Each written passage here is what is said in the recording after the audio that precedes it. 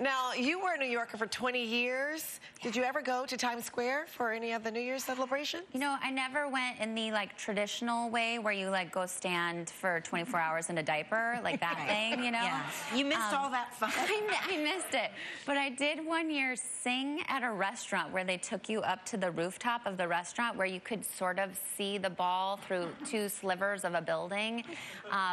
That was cool, but there's, trash, on the top of the building. And you couldn't really see anything, but we pretended. But you sang. You had to perform for that crowd? Yeah, we sang, leading up to New Year's and, then ran up to the rooftop. Just ran up there as fast as we could, 10 minutes before. Watched it sort of fall. You could just see it, lit up, and then for a sliver. You got the idea. The trash made it kind of festive. Quintessential New York. Yeah. Quintessential New York. I felt like a true New Yorker. There you go. Yeah.